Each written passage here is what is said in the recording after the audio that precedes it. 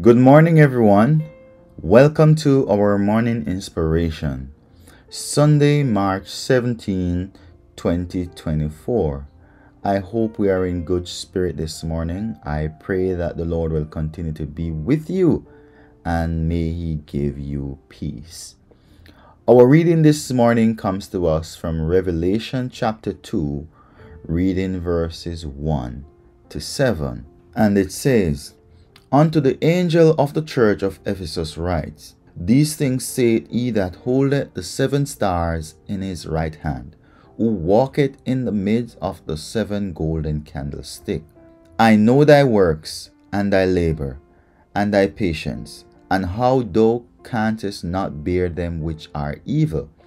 And thou hast tried them which say they are apostles, and are not, and hast found them liars. And has borne, and has patient, and for many names' sake has labored, and has not fainted. Nevertheless, I have somewhat against thee, because thou hast left thy first love. Remember therefore from whence thou art fallen, and repent, and do the first works. Or else I will come unto thee quickly, and will remove thy candlestick out of his place, except thou repent.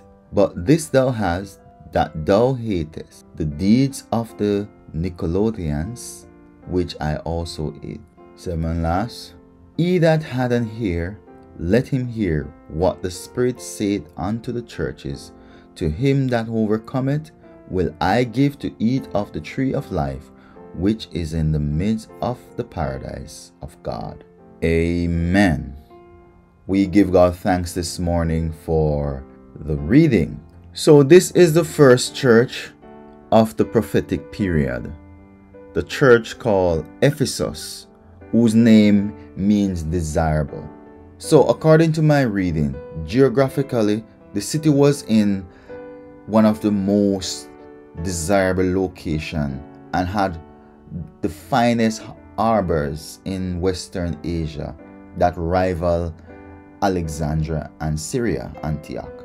So it was a very commercialized city, and it was also a gateway to Asia, where people would travel through to do trade or go to do trade. Now, this church, it was very active in evangelism. So they were hard workers, but unfortunately, some of them had left their first love. But in general, it was a spiritually warm church. And this church period, it was from AD 33 to AD 100. And you might be asking, what does AD mean? Well, it means Anno Domini, which also means after Christ's death. So this was the period of the apostle, or the apostolic age, the church in the first century, right? And as I said earlier, they were very active in evangelism. So they were a church on fire for God. The church, it loved evangelism. And the members, they were zealous and they were dependable and they were creative in developing ministry for the church growth. But unfortunately, after a while, many of them who were very hot became cold, or as the reading states, they lost their first love. Sounds familiar? So what are some of the characteristics that are used to identify this church? Let us go through them. So they were patient, right? And they were light bearers, as I stated earlier. So they stand against evil. So this period of the church history, it was desirable because these early Christians, the doctrine that they give, it was in its most pure form. Purity, if you want to put it that way.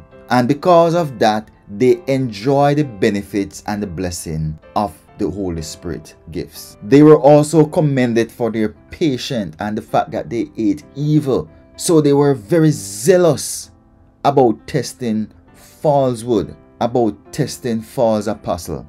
Use the Bible as a testing measure to know whether or not somebody is telling the truth, rather than listening to the person and not checking the facts in the Bible. So they were that kind of people. But because of the purity of the church and the purity of the gospel, and because of their zealousness and their perseverance, they were under great persecution. But even in the midst of that, they remained steadfast in their faith. It also stated that they hated the Nicolaitanes, that Christ also hated. Who was the Nicolaitanes, you may ask?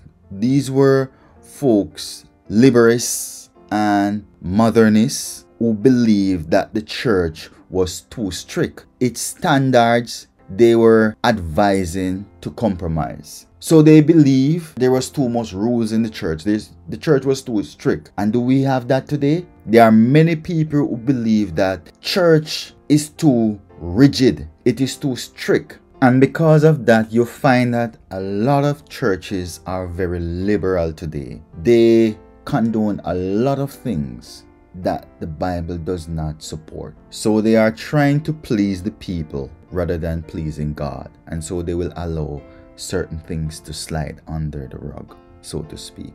No, that is not right. So in a lot of these institutions or these churches, you can do almost anything you want to do as long as you come and confess it later. So people want to drink as often as they want to drink. They want to go to parties as often as they want to go to parties. And they want to wear anything they want to wear and do just about almost anything they want to do. Because the Bible says that you should come as you are and all of that. But the church has rules. God has rules. And life has rules. So you can't do just about anything as you please because you are free to do so. There must be some order. There must be some conduct of oneself and reverence that is given to God. I mean, we're coming into the presence of God. So because God invites you to come as you are, you're going to come and show him disrespect because you are hoping to come? There has to be rules. So people have a problem with the rules that the churches have, or ultimately God has, and so they stay away from church, or they will not accept any invitation to come to church, and they will find all kind of excuses and all kind of fault not to go to church because what? It interrupts their lives and their flow of things. So they stay away from God. Or they will tell you, well, I have God in my heart already. Well, I am already serving him already. But you're not doing what he says. You're just doing what you want to do. But that's a story for another time. I'm not here to judge anybody. But I'm just telling you what the word of God says. Listen, this is how I would advise you. If the rules that the church has are in line with biblical principles, by all means follow them. But if they are not, then you know what your answer is. But the church has rules. There must be rules. There must be order. God is not a God of disorganization. I can't comply with all of these rules that the church has, but they are not the church rules. They are guidelines that are given by the Bible. So if you have a problem with them, it means therefore that you have a problem with God, because they are God word, not the church. The church is only following what God instructed us to follow, right? So these are the Nicolaitanes, the liberists and the modernists. So they use liberty as an excuse to practice immorality. So I am free to do what I want to do. So they love to talk about liberty and freedom, but not in the context of actually doing what is right, but doing what they want to do. And because of that, liberty, morality is promoted. Do you understand? And among these things, you have stuff like polygamy. You have the eating of food offered to idols and all kind of things that was just abominable before God. So it was a crazy time. The Bible talk about the mystery of iniquity, and we don't have to look very far and very hard to see a lot of similarities between us and Ephesus. It's a crazy time we are living in. So they lost their first love. The Lord said, look here, man, I have some concern and I have a charge against you because you have left your first love. You have forgotten your identity. You change. And he said that they needed to come back to him before it was too late. Because if they don't come back, then what he's gonna do? He's gonna remove their candlestick. So a serious message is given to them. And the same goes for us today. We can't be playing around with our soul salvation. And many of us, the truth is that we have lost our first love.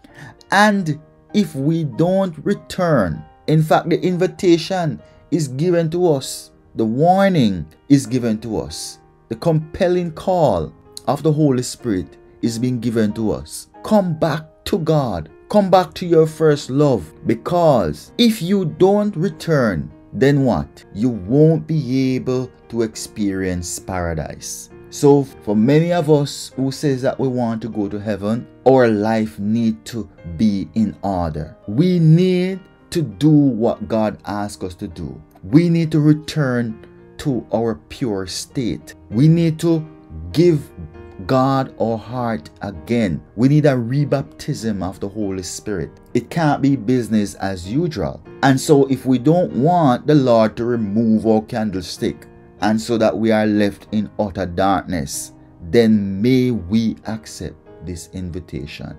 Amen. So I pray this morning that as we think about this situation and as we think about the church of Ephesus and think about all that they went through, the good and the bad and their experiences, may we use it as a lesson to help us walk continuously in the light of God. May God continue to bless us and may God continue to keep us faithful as we do and seek His face. Amen. Have a wonderful day.